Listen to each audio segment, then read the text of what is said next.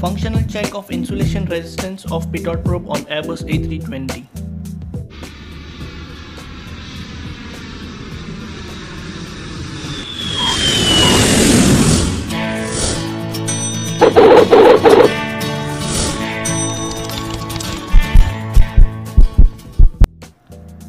Quick little review for the beginners. What is PITOT probe?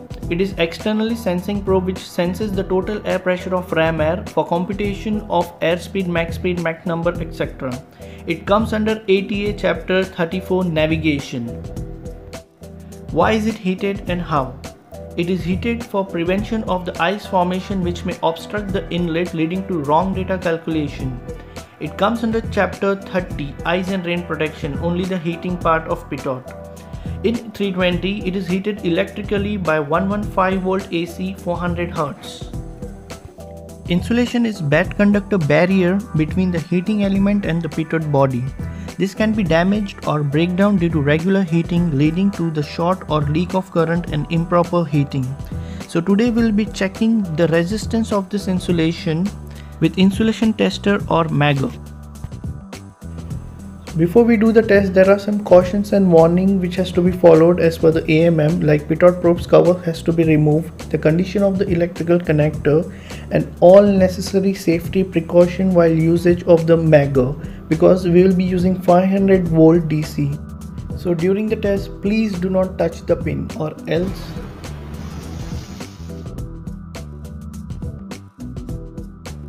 on overhead panel 25 view, make sure that the probe window heat switch is in released position, that is auto position. The reason I will mention you in the full description at the end of the video. And the AMM says on legend should be off, so it is quite confusing. Just make sure that the on legend is not visible. Next we will be pulling out the circuit breaker. The reason is for isolating the electrical power from the electrical circuit. It is a safety measure. So they have given us the panel designation, fin number and location. For PITOT number 1, it's on 49 view, which is overhead panel. Location is Delta 02. So just find out the correct anti-ice probe PITOT number 1, Delta 02. For PITOT number 2, it's behind the first officer 122 view. The location is Yankee 1414. So just make sure that you're pulling the right CB. For PITOT number 3, it's on same panel Zulu 16. So here's the location for PITOT number 1 and 3, which is on the left side of the nose, access door for removing the connection. And this is the location for number 2 PITOT and the access door. So figure from AMM, we'll remove electrical connector first.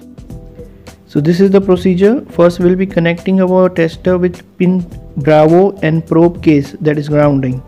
Then we'll be giving 500 volt DC for 2 minutes. The resistance should be more than 100 mega ohms. If it is less, we have to replace the probe, that means the insulation is bad. If it is more than 100 mega ohms, we'll be doing same with pin number Charlie and probe case. So just remember, you don't have to connect pin Bravo and Charlie together. First Bravo and ground, then Charlie and ground. So I will show you number 2 first. First officer PITOT, which is on right side of nose. This is the axis. We'll disconnect electrical connector first. Just check the condition of the receptacle, also condition of the plug. So check out the location of the keyway. With that we can locate all the pins. It is also mentioned on the receptacle as well as on plug.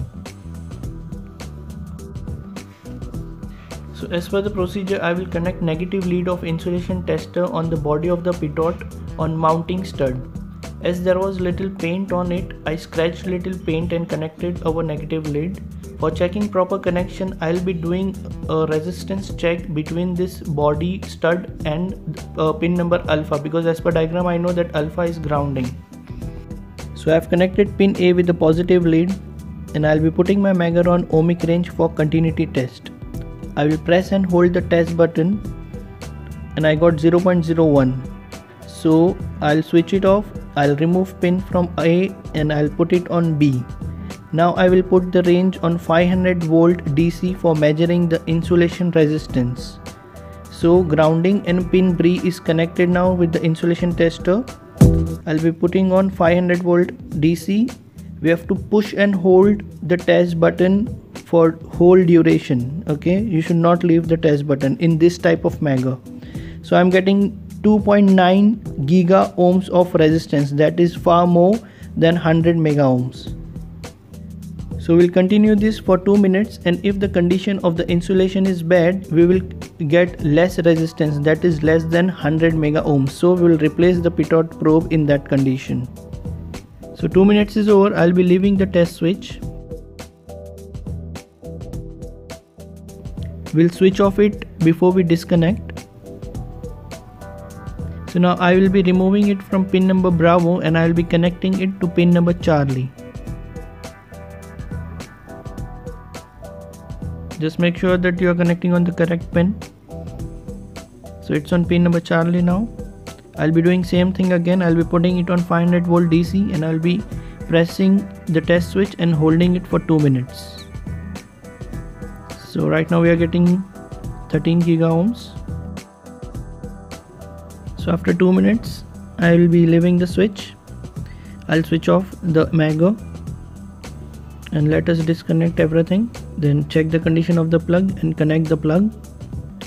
So our pin Bravo, pin Charlie, both insulation resistance was okay. So number 2 pitot is clear.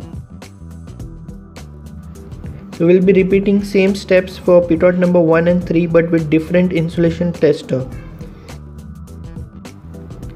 So now we are doing for pitot number 3. We have already done the preparation. The negative lead is connected to the pitot body, that is stud, and positive lead is connected to pin Bravo.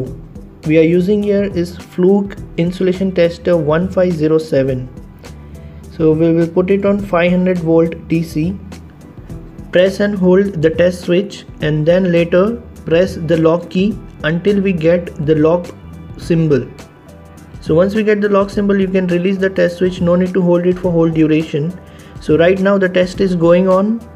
Supply voltage is 526 volt DC, and the reading is 550 mega ohms. The lock key shows that this test is still going on. It is locked on this condition.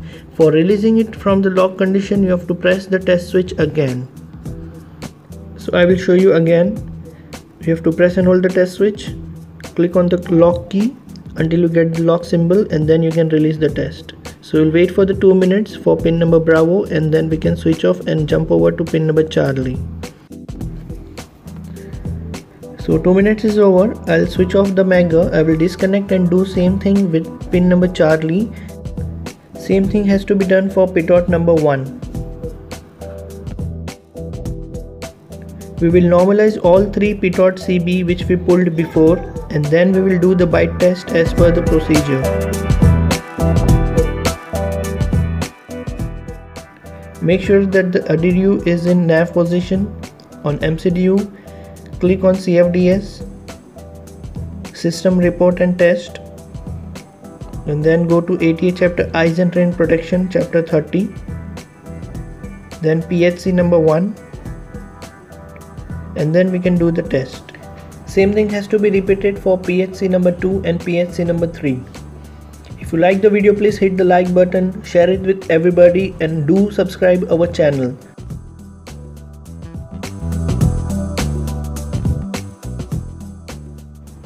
Description about probe window heat switch. It has got 2 position, auto position and on position. The normal position is auto position, which is released out. So there will be no indication or light. In Airbus terminology, on legend should be off. In auto position, the probes and windows are heated automatically when aircraft is in flight, or else when aircraft is on ground, provided that one engine is running, it will be heating on low heat as compared to in flight. Other position is on position, which is depressed in position when we push the switch in. During this position, the probes and windows are heated permanently irrespective of aircraft position. When in on position, the blue legend of on will be visible on the switch. That is why during the test, the AMM states to check the position of the switch should be in auto position so that the power is not supplied to the heater element.